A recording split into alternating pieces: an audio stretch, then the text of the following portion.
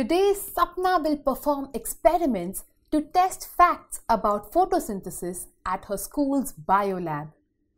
The teacher explained that they will first see how plants produce glucose during photosynthesis and store it in the form of starch.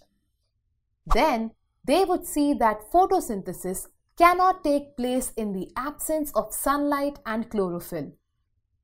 For the first experiment, Sapna plucked a green leaf from a plant under the sunlight and put it in a test tube containing alcohol.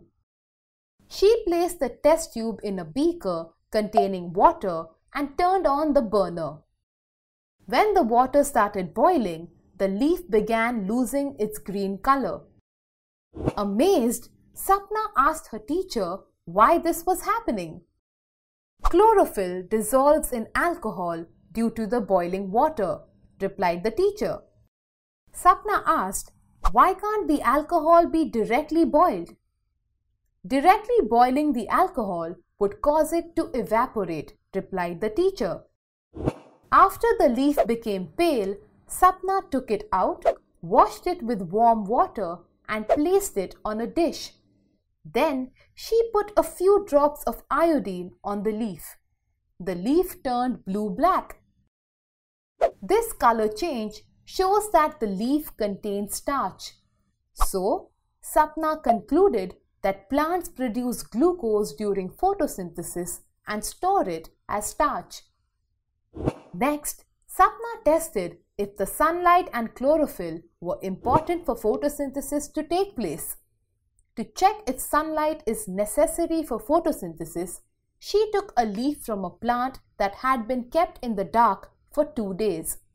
She covered part of the leaf with black paper and placed it under sunlight for some hours.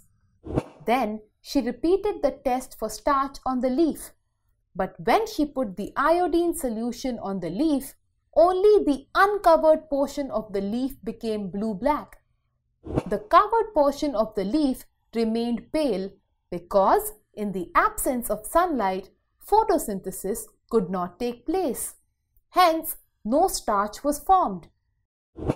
Finally, Sapna plucked a variegated leaf from a plant under sunlight.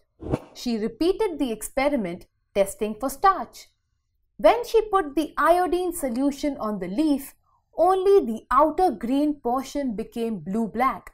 The inner yellow portion remained pale. Leaves get color from the green pigment of chlorophyll. If that is missing in certain regions, photosynthesis cannot take place. Hence, no starch is formed.